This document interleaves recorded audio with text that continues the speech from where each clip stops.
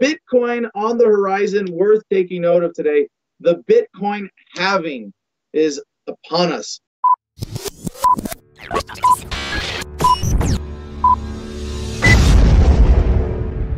From Forbes.com, I want to share one mainstream story site in contrast here.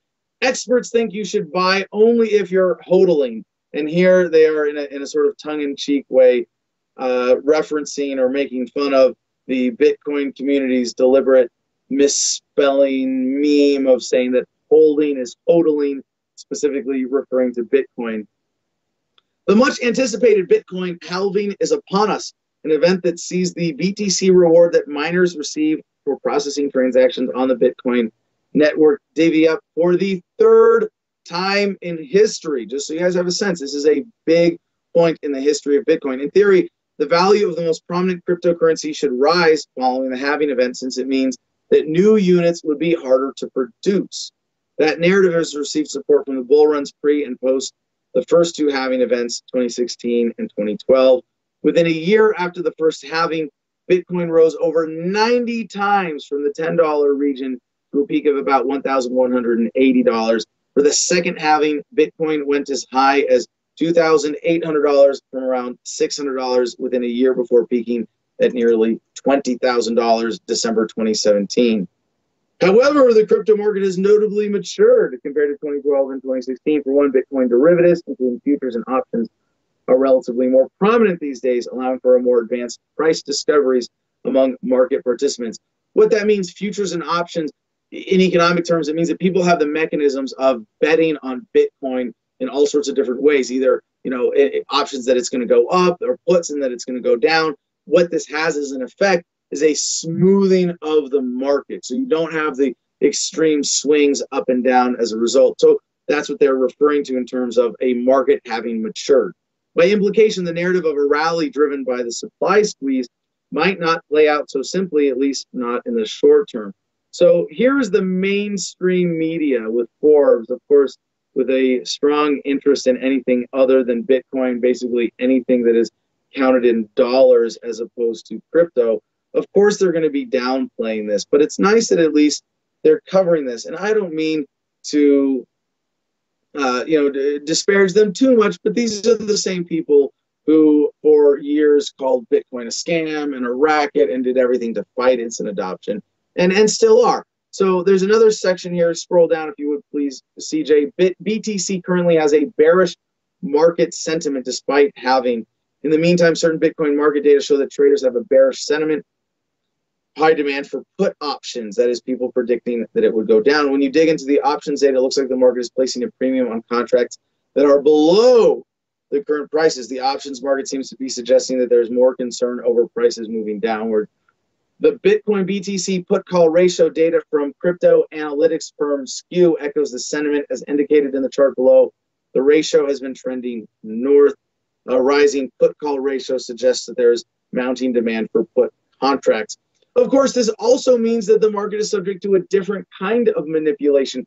The fact that traders have gotten involved enough to be able to create these mechanisms of people betting against Bitcoin means that that is another venue for manipulation. Now, the bigger thing that's not being pointed out here is that we are in the middle of coronaphobia. And most people who owned Bitcoin didn't do it as part of their daily economic transactions. They owned Bitcoin more as an investment. It was they were hodlers. They were holding Bitcoins with the hope of them going up for the long term, which means that they weren't really seeing them as money, or at least they weren't using them as money. Even if they saw it that way, they were using this as an investment device. And what we saw, as with any major economic contraction around the forced unemployment crisis of coronaphobia, is a rush to liquidity, a dropping in all assets except the dollar, because people now are hoarding dollars. They want to get out of assets that the government might drive to zero in this crisis, or at least have a significant effect reducing the value of.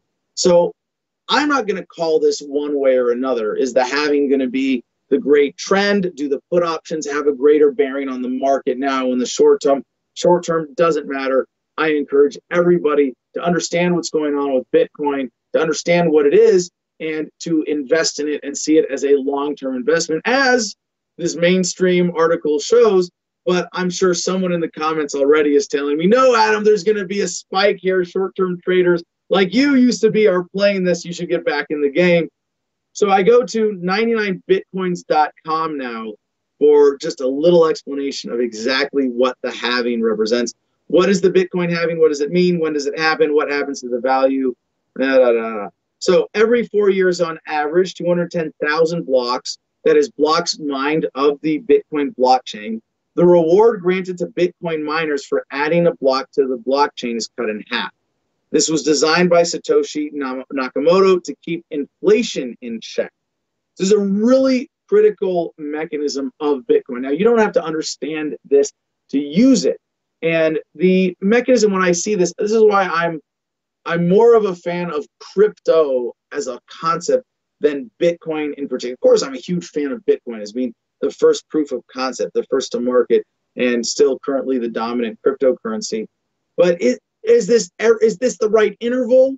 Is there going to be a new cryptocurrency that renders Bitcoin obsolete? I get the arguments from the Bitcoin maximalists who say this is it to the end. Bitcoin is the one that's going to displace fiat currency.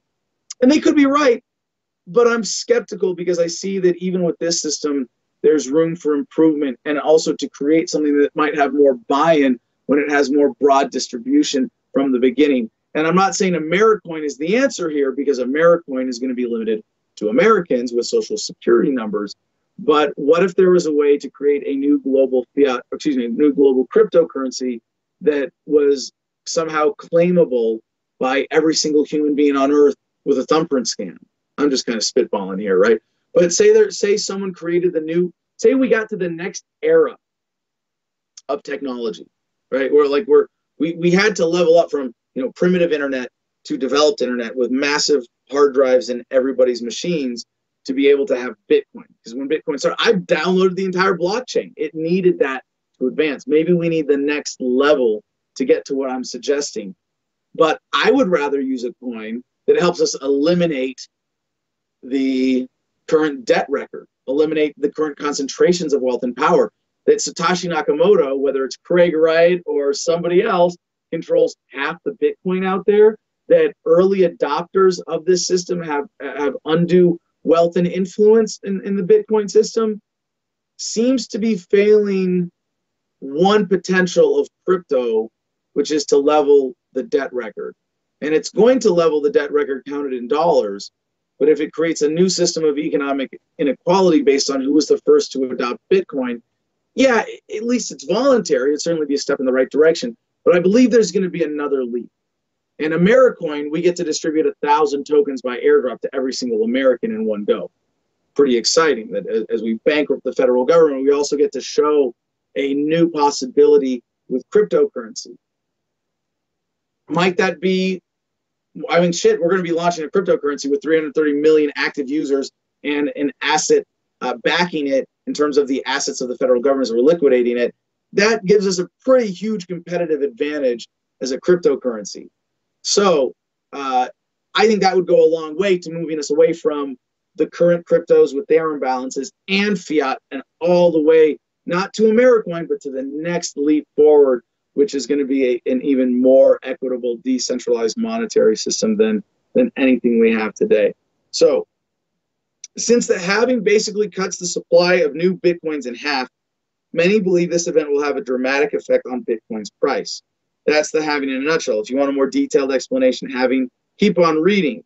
So what is it? I want to encourage everybody, if you don't have this background, please go check out this article. It will be in the show notes today, 99bitcoins.com. And